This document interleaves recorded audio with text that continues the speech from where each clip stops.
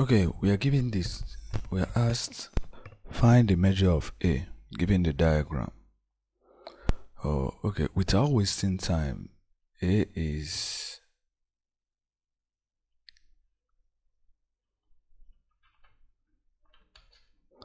A that we are looking for is equal to 180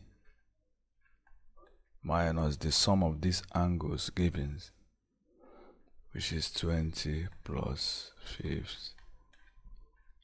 divided by 2. So our angle this is 70, so 110 over 2 is 55. So the answer is B.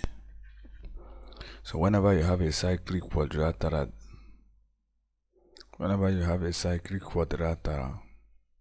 that extends to form a triangle, the angle here and here, if you want to get the common, we have triangle AED and triangle AGF. That common angle is just 180 degrees minus the sum of the angles here over 2. Okay, to verify that, see this diagram. Okay, look at it. Okay, if you notice, this diagram is the same as the previous one. So I'm going to use two theorems here, the cyclic quadrilateral, that's theorems in cyclic quadrilateral, and triangle theorems. If you look at a triangle AED, that this angle, that's the exterior angle here, is the same as the sum of this. So this A plus A by exterior angle theorem. And also from exterior angle of a cyclic quadrilateral, if here is A, here is also A. So we form a triangle, and we know that the sum of angles is 180. So I'm saying that first thing, that angle H, or maybe angle EDG is A plus A, exterior angle theorem.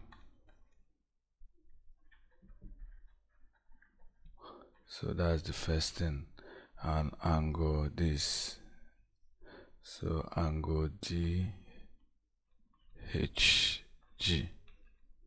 is A, exterior angle of a cyclic quadrilateral.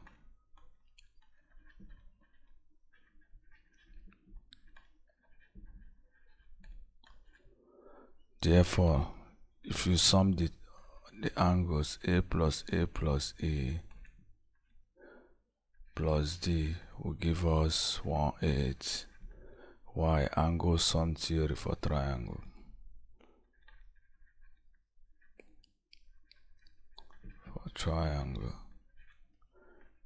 Therefore, which implies that A plus A is 2A, E plus D. So we have, making A the subject of formula, that is 2A equals 180 minus E plus D.